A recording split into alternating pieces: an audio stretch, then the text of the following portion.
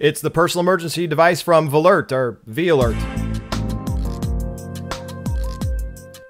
It's a Spike Studio product review of V.ALRT, the personal emergency alert device using your Bluetooth technology to your mobile device.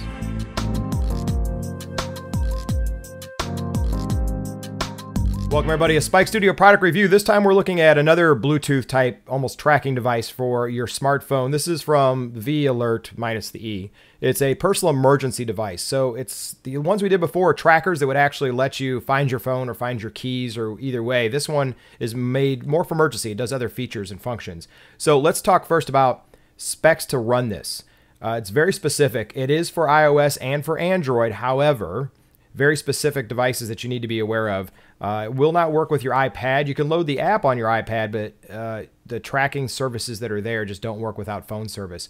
So you need iOS 7 or greater. You need an iPhone 4S or greater to make it work. For Android, they give you a recommendation. Let me read it for you because I don't want to screw this up. The Galaxy 5, Galaxy 5. Yeah, the Galaxy S4 or higher, HTC One, or other Android 4.3. Well, I can tell you now, this Android doesn't work. You know, your tablets won't work because they don't have phone service. I was able to sideload it on a BlackBerry as Android. It's very specific. The reason being is, one, it takes a specific version of Android. Also, it needs Bluetooth 4.0 or higher, which not every device supports. So once you get inside the box, this box is pretty lightweight, actually, pretty small. And we always do an unboxing here. You get the device, get an instruction book, and then the wristbands. Now, there's a couple different ways you can wear this, they say. One is on a pendant, and we'll talk device. It doesn't come with the necklace part, but it comes with the hook for it. And then this super thick, giant neoprene band that they included in here, and then a quick start guide. This is all you get, quick start guide. It walks you through setting it up. So we're gonna take this V.ALRT thing off.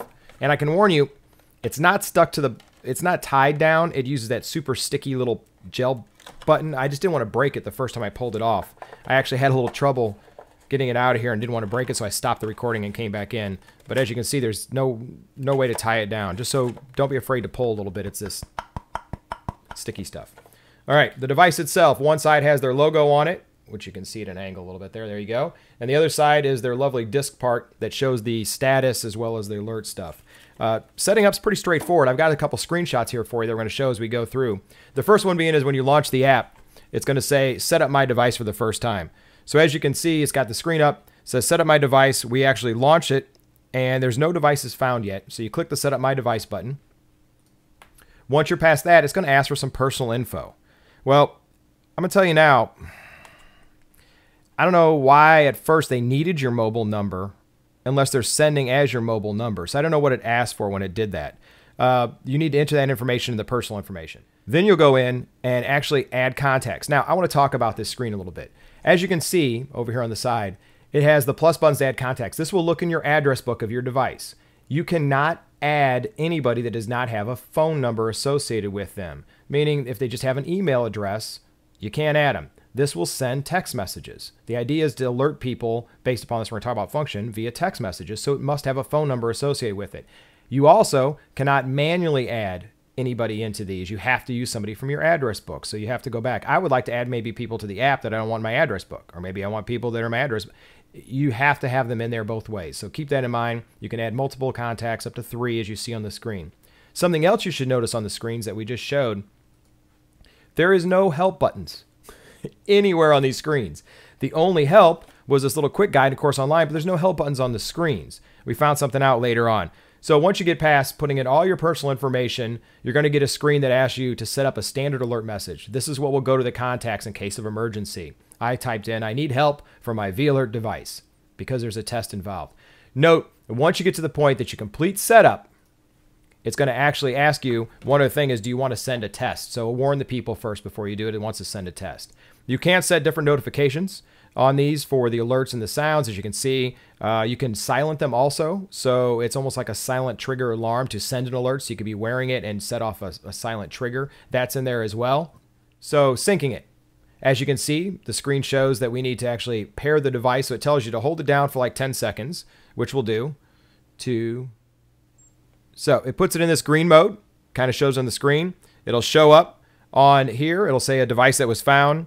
You'll actually put it on there. Now, what it will ask you is, do you want to actually give this device a name, which is nice. You can actually name your devices. So I went in and named it I do V.ALRT, so we'll actually go ahead and do that. It doesn't like you to leave the name that's there by default, by the way. So once it's connected, you are now set. You'll come back to the welcome screen once it's done, and you can see my devices and my settings. Pretty straightforward from there. If you go into my device, what you'll get is a screen that has like find your V.ALRT, which we'll do, and I want to talk about what it does. It's actually going to find this for you before we get into them.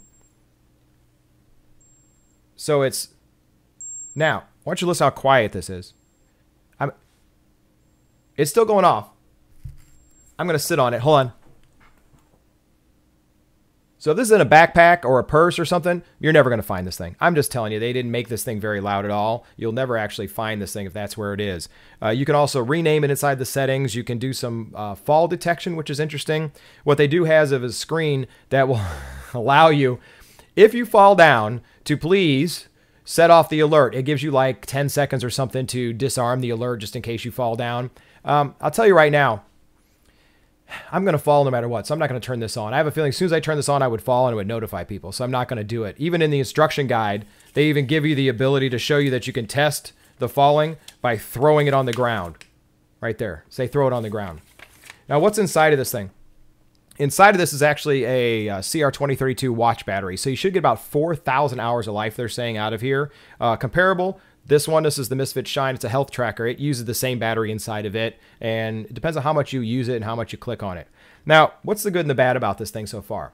I can tell you the first thing I didn't like was the actual setup itself of it had no help file available to it. If you look at the screen, there's help here after I get it set up. You had no choice but to walk through their entire setup screens without any help files before you could get to the screen that then had the help files. I wish they would have put that somewhere sooner. It would have made much more sense. Some of the help files link to the web. It goes to FAQs. It has a bunch of information, instructional videos even. I don't know why that wasn't available sooner on. This. Hopefully they can put that into the app a little bit sooner. It doesn't make any sense to me of why they would put it so late inside of here. So what about putting this thing on? Let me tell you right now. It comes with that big neoprene band because it's pretty thick. I mean, the device itself is pretty thick compared to something like the Misfit Shine. So when you snap it in, pretty big, pretty thick, pretty heavy in terms of weight for your wrist. You must have your phone with you for this to work. Otherwise, you're out of range, which would then trigger one of their other features that would be like put this on a kid, and once they leave range of your phone, it sets it off.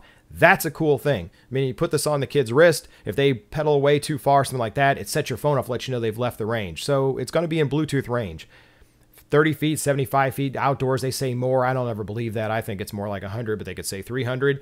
It doesn't do anything else on the interface, which I wish they would do something else. You've got all this screen real estate. I mean, even the Misfit Shine, which will light up, does the health tracking, and then it shows you a watch. I mean, they've got a ton of real estate on here to do things with. All this is emergency device. It is waterproof, as I said, up to a meter of water for 30 minutes, I believe it is, which is great. So you can run in the rain, you can do all that.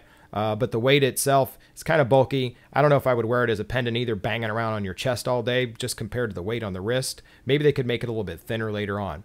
So what do we think overall?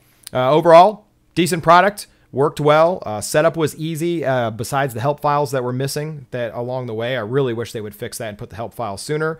It worked in terms of functioning, setting off the alarms and setting off the alerts. That wasn't a problem. The fall did work because we tested it once, but we don't want to leave it on because I know I'll be wearing this later and the darn thing will fall. I wish this thing would go back the other way and actually be able to track my phone, so I could click this and track the phone. But remember, once you set this off in one way or the other in panic mode, or if it leaves the range, it's going to send text messages to your contacts. So keep that in mind. Every time you're playing around and testing this thing, they will get a text message. Let them know.